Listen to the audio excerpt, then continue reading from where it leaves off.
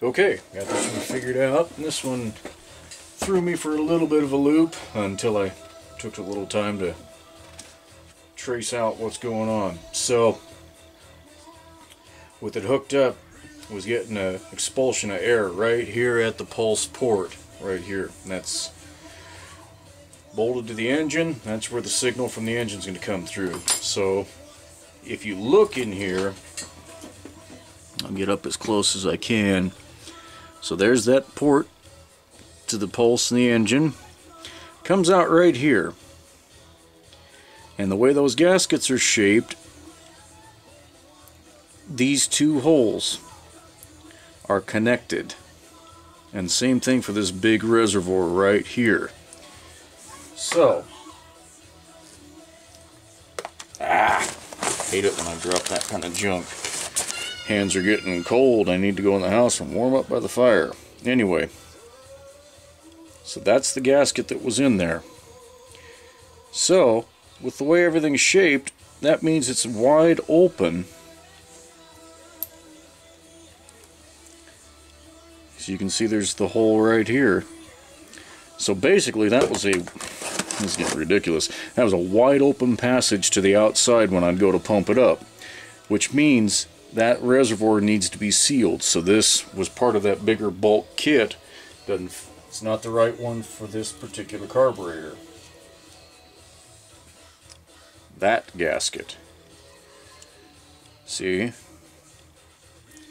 Now that covers that up, and it forces those passages to act as they should. So let's put this back together real quick, and I'll put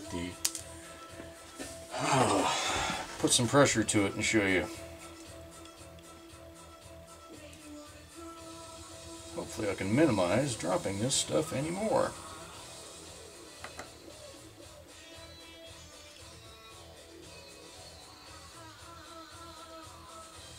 Okay.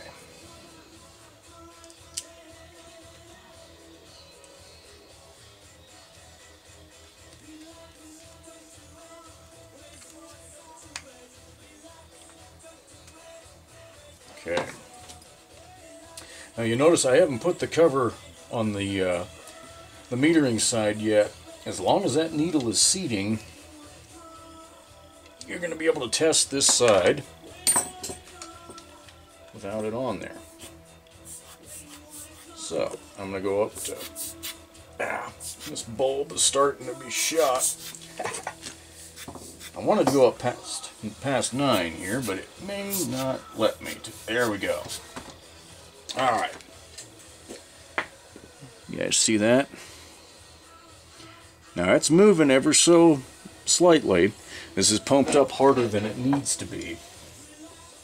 6 is about it. I already know that this gasket has a slow leak. It's just the composition of the gasket. I see that all the time, especially with these aftermarket kits. Now if I touch this lever like a pulse from the engine, see, that bleeds down to nothing real quick.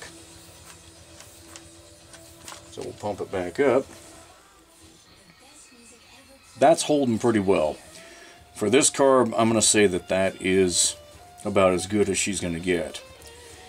So another reason I like to do this in this order is if there's any question about whether you've got that little lever set too high, when you go to put this gasket on, this one's not one that indexes in, it just lays in there. But when you go to put that on and you put the cover on, if you've got something set too high, it's going to immediately just bleed right down to nothing. And this one's not doing that. It is bleeding down, but that's that leaky gasket that we talked about earlier. Although, I might have spoke too soon. That is set just a smidge high. So there's no real good way of doing this. Even the manual says you got to bend this lever. So you just want to go slow and slight. So you don't want to go too much. You bend these things too many times and they're out of shape and they're not worth a damn. So I probably moved that 32nd of an inch, maybe.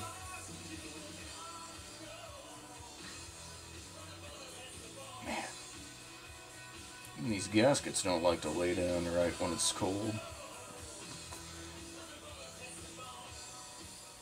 Someday, you guys will see me in a shop, and it has a wood stove. There we go. She's not moving any faster with tension on it. So anyway, that's the theory behind using these these pressure testers on a carb. You're looking for air leaks. The gaskets, especially on the fuel pump side, I don't know what the hell it is these days, they are porous. They don't hold as well as they should. If it's too terrible, I won't use it. And I say, this one's not bad. It's not going to be enough to leak fuel out. But I have gone so far as to coat these things with a gasket sealer if all else fails. But typically, using an OEM kit, you're better off than you are with the aftermarkets. Alright, so I had that pumped up past 6. We're still about 4. I'm going to call this carb good. So back to the testing. You're primarily testing the fuel circuit as it goes through the pump side to the base of that needle. That's where you've got to hold pressure. So if it bleeds off too fast, it's going to be leaking fuel either out of one of these gaskets or past the needle going into your carb and flooding your engine out. Either way, you don't really want that happening. If you can't diagnose where it's at visually, you can do the soap test. I keep a bucket of, not a bucket, but a little coffee can of water. Dunk this right into there under pressure. You'll know damn certain real fast where she's leaking at. If you see it leaking from the nozzle inside the carburetor throat, that's almost always going to be that metering needle.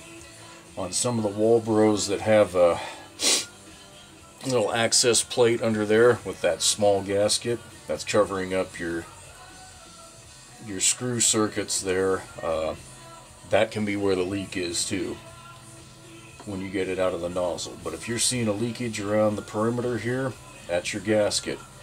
And you can't tighten those screws too much. I've got this one as tight as it'll go without doing some damage to the carburetor. So anyway, I know that's long-winded, but that's the basic theory behind using one of these things to test a carburetor.